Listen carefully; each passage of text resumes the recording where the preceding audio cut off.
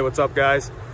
So a lot of times when I'm up on the roof, I see just goofy stuff, you know, dead birds, bullet casings, pull bullets out of the roof. But I'm on there's the arches over there, high-rise loft down here in St. Louis, and they're wondering why the roof is leaking. And not only have I found probably 20 bullet casings, but right here, if you can see, we have a puncture hole in the roof, and we have a bullet that ricocheted off of this brick wall, it looks like, because that's the only brick next to it, and it has brick on the back, if you can see that.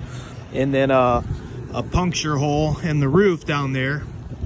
So I get called all the time, why is my roof leaking? And it never fails after 4th of July and after New Year's.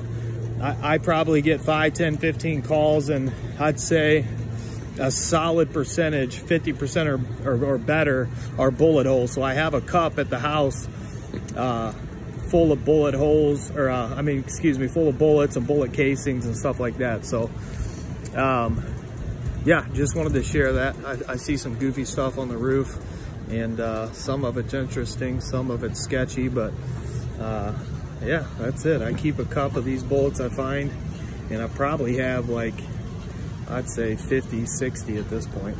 So anywho, have a good day, guys.